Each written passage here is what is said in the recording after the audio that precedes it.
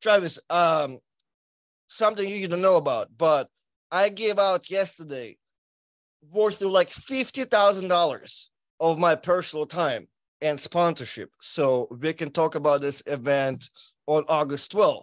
I decided I can give it my time. It costs a lot of money, but I figured we can do a good deed for the sport, and talked about Magda's event on July. Ooh, yeah, exactly. Where John Brzenk is pulling Todd Hutchings, Matt Mass pulling Sergey. A lot of great matches, to be honest. So we can go one by one. So I don't even know. So I mean, it starts with, first of all, hats off to Magda, because this looks expensive to me. I mean, I'm looking at the card, man, and she doesn't put it together. And you're looking at John and Todd, and you know it's expensive. Yeah, and exactly. And the fact that Core Sports is coming over there with them cameras and packing them all up. So hats off to Magda. There's no doubt that she was awesome. She came to the tournament, the East versus West thing, and let's do this. This is a good one to go over. So actually, this is Magda's probably a future partner of us.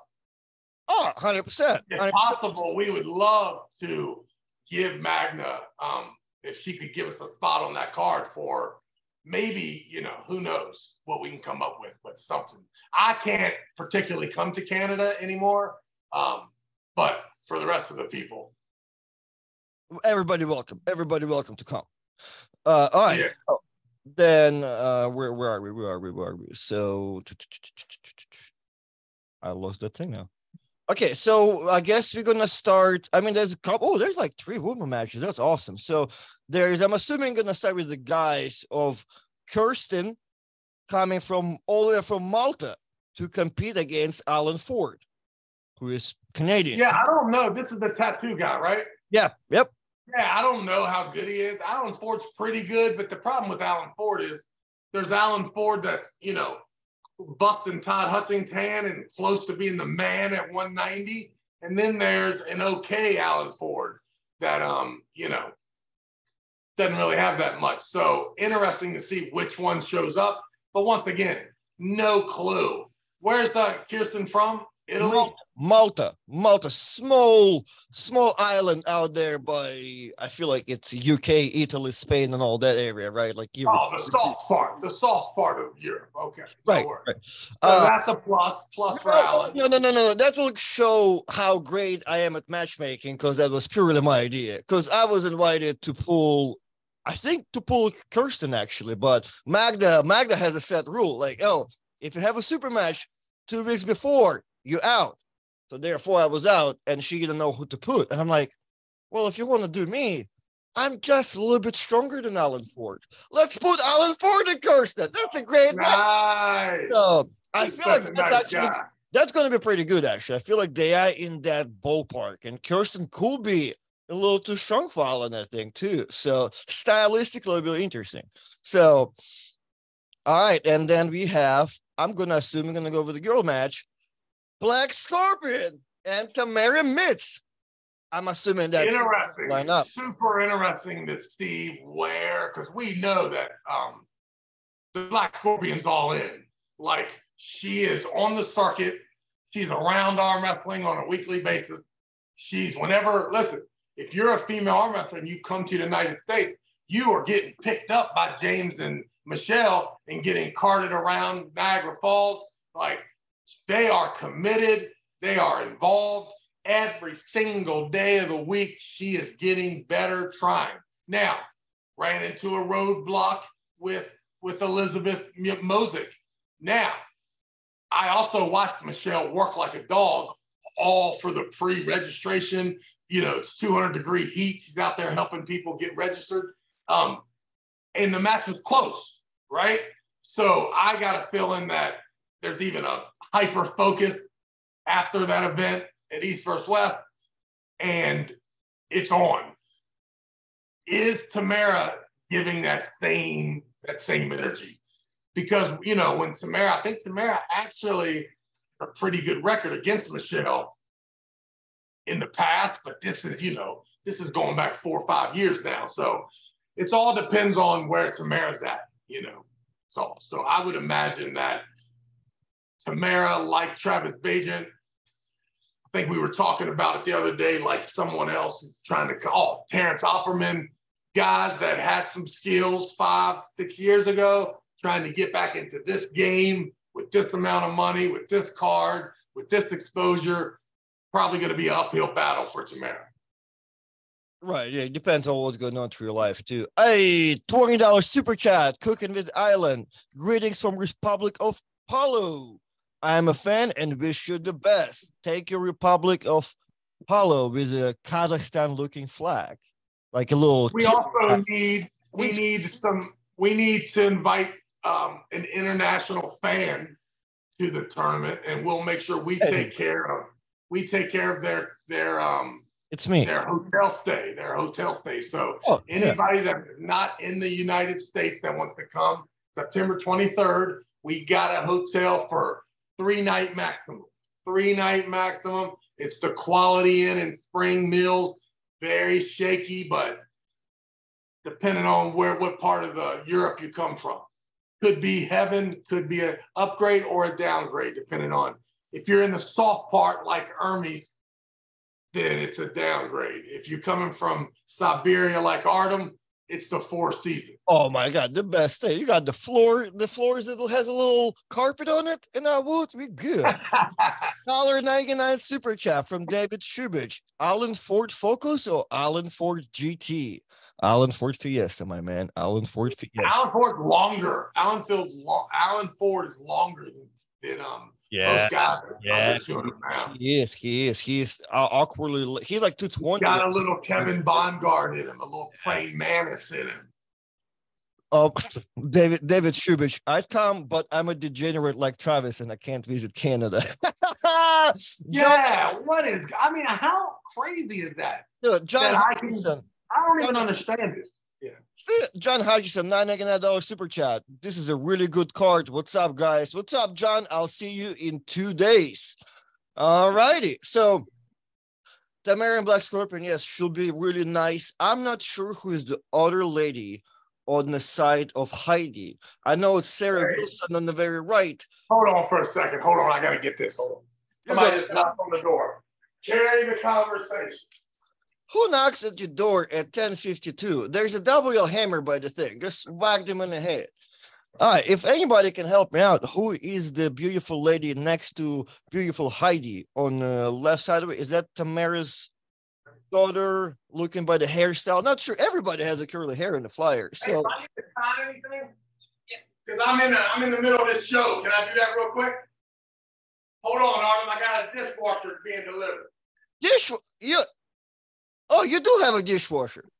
Yeah, well, we want you. I was going to dishes while you was here because of this damn dishwasher. We're going to get interrupted one more time. I got a sign for it. So go ahead. What's the next match? Well, I'm not quite sure the lady that's next to Heidi. Somebody disrespectfully said that's Cody Wood because Cody has the same beautiful curly hair. So I'm not sure who Sarah Wilson is pulling. I'm just going to go with Sarah. And I don't know I just don't know the lady. Could be Tamara's. Oh, Magda, just when you thought it was a good idea for Artem to go over the card, you and him did not discuss who was on the card. I have no idea. My eyesight is so bad I can't even see. It's all good. Next match, Heidi Corner and Sarah Backman. I'm going to go. I don't know. Like I tell you, man, Sarah's marriage has kept us from really knowing her form. Like, I don't know. Like, I feel like, did she get hacked or something? Did her Facebook get hacked? Yeah, yes, she did. Yeah, so I see some photos of her doing some stuff, but I can't tell if this is today or if this was like 8 years ago. Oh, your Facebook page, that business one, got hacked by some dude who keeps rocking it and posting the weird stuff or the personal stuff and keeps collecting all the money. All the money. Yeah, whatever the deal is. Listen, I love her. She's awesome. Ambassador, human being. If she's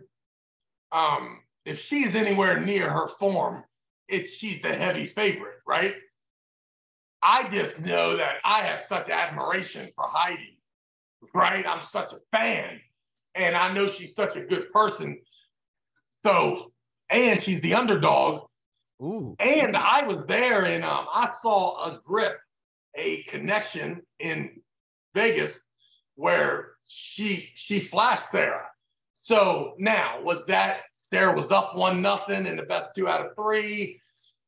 I don't know if it was a referee connection problem, a slight misjudgment by Sarah, because then she got her shit together and won the next match. So yeah, all indications are that Sarah is the favorite. But man, am I rooting for Heidi like crazy? Are you okay? And I would love to see it. And it would also be, if Heidi wins in a war, it's amazing day, right? But if Heidi can dominate somehow, then it opens up a lot of doors, I believe. And honestly, Sarah and Gabriella's match was, in my opinion, so close. Like, even though it was a 2-0, firmly think everything's intact, if you really know arm wrestling and you keep watching that thing, that was close. Gabby almost ran out of gas against Sarah. So any person that can give the illusion that they can take care of Sarah should also be able to take care of Gabby and give that match to Bora Bora that I think we are waiting for. Just somebody to give us, like right now, Gabby going back against her now, I don't know if it's that as exciting, but if someone is able to take care of Sarah and Gabby, or at least take care of Sarah so convincingly that that match could happen, that'd be a great opportunity. So we'll see. But, also too, she's got to be stronger than she's ever been. So she's another one. It's hard. You can't talk about how hard it is for Travis Bagent, how hard it may be for Terrence Opperman, how disgustingly hard it could be for Tamara, and then not put Heidi in that same category as someone who's been out long enough that hopefully the level and the tide has not risen to where it's, she's not a part of that game anymore, which is my fear. My fear is not being a part of the game, not being invited to the penthouse. You know what I mean? I always had a VIP card. Nowadays, I got to go check with the manager, see if I'm still on the list. Hey, is my name still there? Yeah. Well, did they say anything about me? Can I come? Oh, yeah. Well, you kidding, Beast? You're the man. I got to be reminded sometime. So I gonna revive myself in Magda's eyes. The beautiful woman that next to Heidi is Jocelyn Bryson, I think it's Bryson, who just won Canadian Nationals over Sarah Wilson, I believe, that Sarah took third. So I think that there's a reason for the match. I feel like they really want to beat up on each other. So that's the first and third place Canadian champions from just a few weeks ago. Sarah took third, right-handed. Jocelyn took first. The leg is on the left here. But left-handed, Sarah won it, and Jocelyn took second. So there's a left. So they're like right there in the ballpark. I guess it's a really good woman match, regardless if you like know it. These are Magnus' two best friends that live up the street. Come on. She just needed to put. She didn't want to do the short pay-per-view like us, so she added her neighbors. I love it. Okay, so and now we're left with another two dudes. Well, actually, let me say my opinion too. I like what you said about Heidi and Sarah. I'm just gonna go to be in Sarah's corner, just to be the opposite of you. However, I do love Heidi just as much as you are. So yeah, I'm Team Sarah for this one. I mean, do you know where Sarah you think she is from where her normal form is that she would go into something like this? Dude, I almost feel like to me, her and Heidi both like on kind of active and kind of needs to get their shit together and like work really, really hard. And that's how I have a feeling for both of them. So yeah, you'd imagine Sarah like leaves that match with Gabby and is never in that form again. Because unfortunately, me and you talked about it like she was right there. Me talking to Sarah like in person a couple of weeks after, she thought she was way far, like she wasn't even close to it. I'm like, bitch, you'll beat you next week. What are you talking about? Yeah, that's what I mean. Like someone needed to take that horrible day and make it a birth, right? If we don't get worse, we are going to have an amazing next couple years. You know what I mean? Because she's so unbelievably highly promotable. Her activity is it's easy for her to put a schedule together. Exactly. But also too, I don't know if that's, you know, you never know, right? You never know if someone really enjoys traveling from Florida to Canada, arm wrestling for the weekend and going home. Is it enjoyable? For as much for you, right? Yeah. You know you love it. Yeah. I love it. Yeah, I'm just wondering, like, if this was my wife and this was me and her, and she was doing the competing, and I had to lug her around. You know what I mean? Because I was, you know, I ain't letting her go by herself anyway, because I want to be with her. So I think it's probably a little different, or it could be. Who knows? So what else we got? Matt Mask. So we're wondering what's up with Matt Mask, right? Matt Mask and Sergey Kalininchenko. Matt Mask climbing? Is Matt Mask climbing? Because we know he was in the basement, right? With a bunch of monumental losses. And then he comes to East versus West and he looks just absolutely dominant, right? So does that just mean that good place to get your confidence back is in the good old America? I don't know. We'll see. I'm rooting for Matt Mask, though. He's one of those guys that, you know, he goes through those losses. You're over here, we're on the internet talking shit about him, saying he's terrible, he's washed up, he's gone. Then you lay eyes on him and you're like, oh, this is a bad dude. It's a bad dude in every way. He's a bad dude on and off the table. So my relationship with Matt Mask was rejuvenated over that East versus West weekend. So okay, I'm back on the Matt Mask train. That's a solid human being. Yeah, I agree with you. We do need to be in for Matt Mask as far as the internet goes, I think, and probably for Matt too. It is a tough match. I'll be rooting for Matt. I don't know. I mean, Sergey can be tough, so that's a good one. I have no idea. Yeah, pretty much. You talked me into it. Sergey's gonna kill him. Yeah. Yeah, we'll see. I don't know. It'll be nice to see, because Sergey is a little versatile. You know what I mean? And he has broke his left arm before. So he might want to break the right one too. Like, his guy's not scared. He can do whatever. So whatever happens. If he dies, he dies. Exactly. The guy has a heart. So it will be a nice match. People want to remind us that Matt did beat Krasimir. So we have that going for him as well. And final match of the card. Todd Hutchings and John Vs. Yeah, I've been downplaying this a lot because I'm, once again, a little jealous. I probably should have been the promoter of this match. And I dropped the ball, and Magna picked it up, which payback is coming, Magna, for that.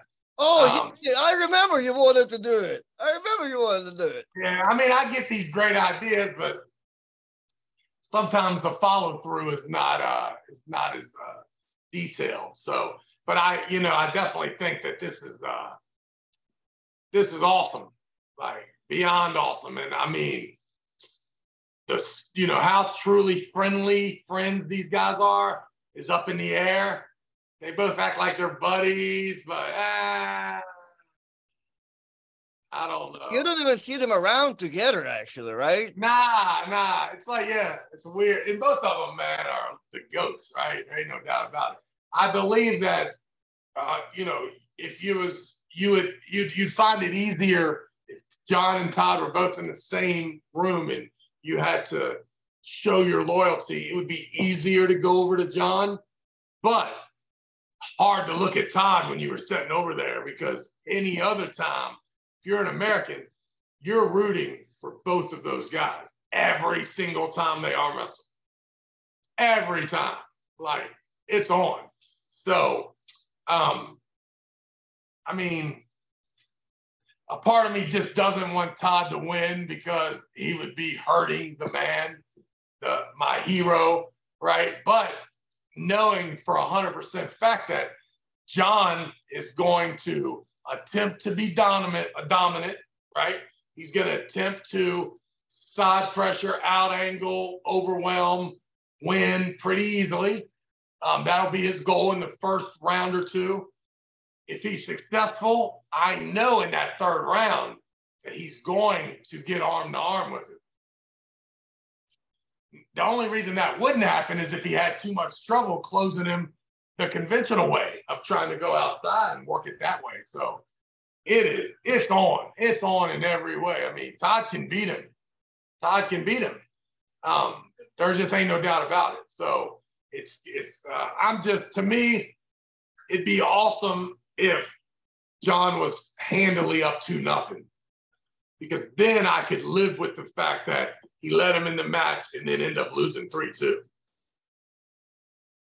You know what I mean? Like I can live with that. I got you. I'm the opposite. I will want to die for Todd to win this match because that's my ultimate father.